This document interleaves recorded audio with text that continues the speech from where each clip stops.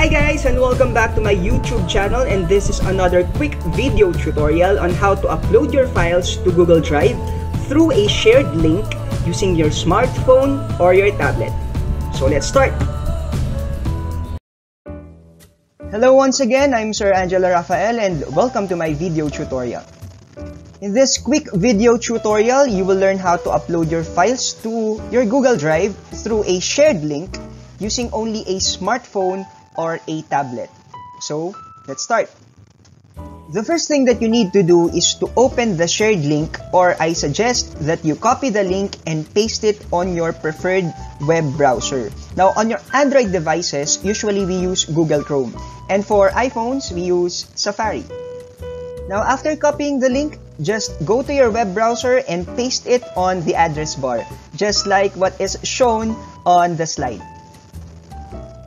On the top right of your web browser, press the three dots menu, or also known as the hamburger menu, and select and activate the desktop site. This will allow you to access the new button, allowing you to upload your files and folders. Now, that's the three dots menu located on the top right corner or portion of your web browser. Press that and the following menu will appear. On this next step, you will see the desktop site option. Press or click that and then you will be able to access the desktop site of Google Drive. Now, after clicking or pressing the desktop site option, this is how it will look like on your smartphones and tablets. Now, it's time to upload your files. You will now press the new button and then select File Upload. This is for individual files, photos, music, and even videos. After accessing the desktop site, you can now upload your files by pressing the new button. You will now be able to see the new button located at the top left portion of your web browser. Press that and then you will be able to upload your files.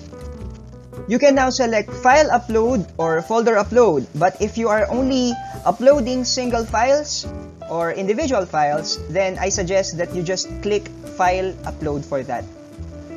Now, after pressing or selecting File Upload, you can now locate and select the files or folder that you want to upload. You can now upload your outputs, your activities, your projects, and other relevant files you are required to upload. Now, this is how you will locate and select the files that you want to upload as shown on the slide. Now, after choosing and selecting the files that you want to upload, go to the top right portion of your web browser and click or press Select. This will allow you to upload the files that you have just selected. Okay, your files are now uploaded. You can now disable the desktop site option on your web browsers, and most importantly, you can now notify your teacher, your head, your supervisor, or anyone in particular that your files are already uploaded. Congratulations!